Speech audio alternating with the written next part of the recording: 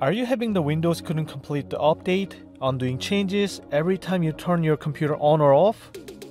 If yes, you should keep watch this video because I am going to share how I fixed the same problem on my computer.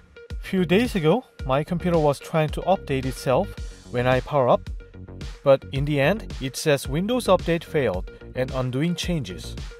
When I went to Windows Update settings, it says that I missed important security and quality fixes. Then I manually tried to update, but it failed every single time.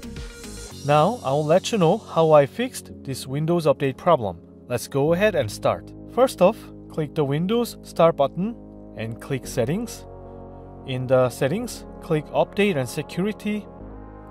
If you look at the left, there is a menu called Troubleshooting. Click that.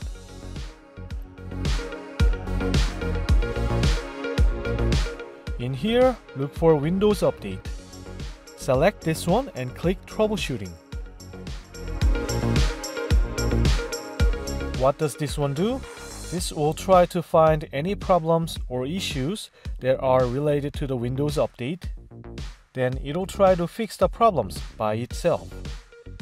When I ran this troubleshooting, it actually detected some issues with my Windows Update, and then it fixed all of my Windows Update problems. After the troubleshooting is complete, I went to Windows Update settings to do a manual update, then restarted. The result? No more Windows Update failure. That means the troubleshooting fixed my issue. Well, this may not be the right fix for everyone on YouTube, but why don't you give it a try and see if it fixes your update problem? That was the video, and if you have any problems, feel free to leave comments. I'll do my best to answer your questions. Thank you for watching.